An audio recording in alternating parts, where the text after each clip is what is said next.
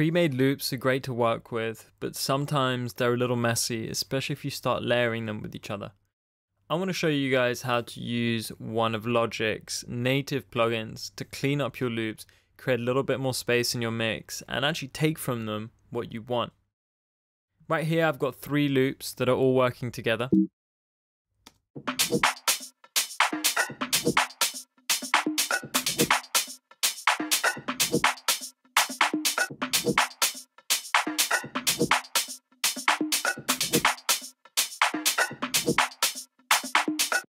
I really like them, but what if they were tighter? And what I mean by tighter is that there's less of that sustain and that reverb going on, which can be a little bit distracting.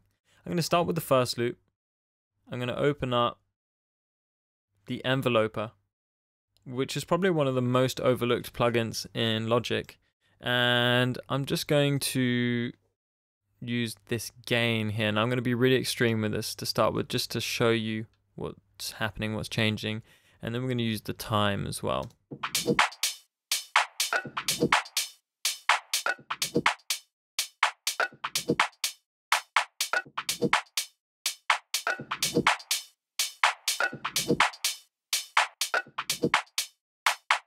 So it's pulling down the release, or aka the sustain. As it's pulling that down, it's removing also the reverb, and to be frank, it's doing it way too much. So let's try and find a nice middle ground and then adjust the time.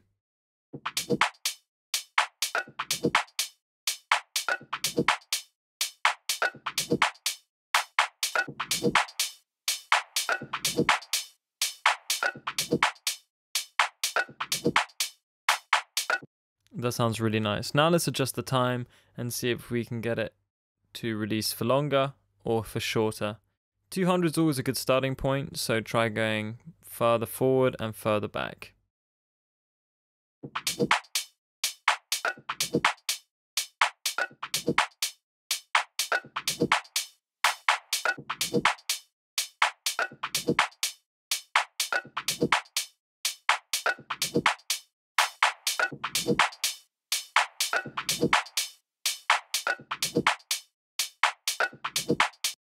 That sounds pretty natural to me. Now, if you don't own Logic and you don't use the enveloper, there are other plugins as well. The Transit Master is a really good one by Native Instruments, but I'm going to continue with the enveloper for now. Transit Master is even easier to use. There's just a sustain dial and you can just pull that down. Let's try this percussion all over loop.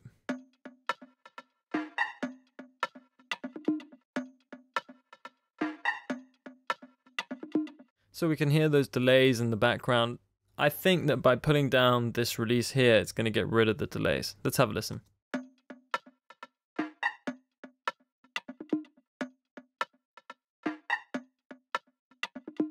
Again, let's find a happy medium.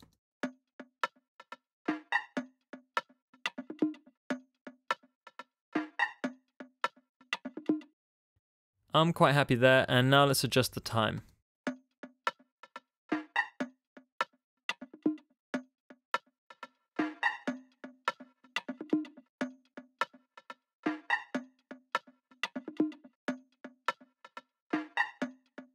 And without. A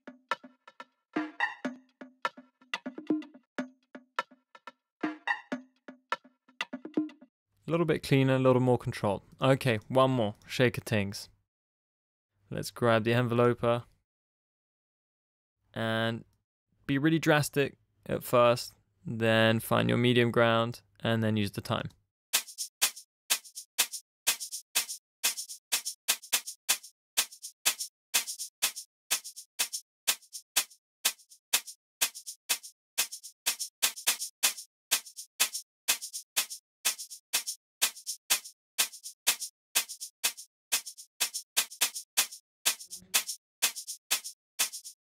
Now, to be honest, what I found with the enveloper on the shaker tings is that the shaker tings is already very clean. So this loop doesn't really need the enveloper at all. But what I want to do is just play the 3 together, turning the enveloper on and off to show you the before and after.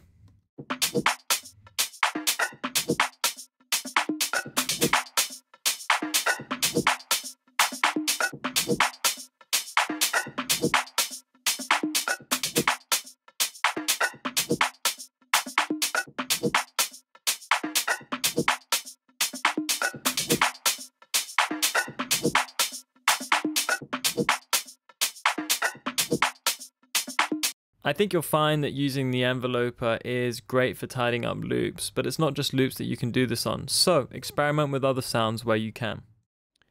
Remember, at Sample Tools by Cr2, we also offer a mix and mastering service. Just head over to www.sampletoolsbycr2.com, click on the Mastering tab, and you'll find our range of services there.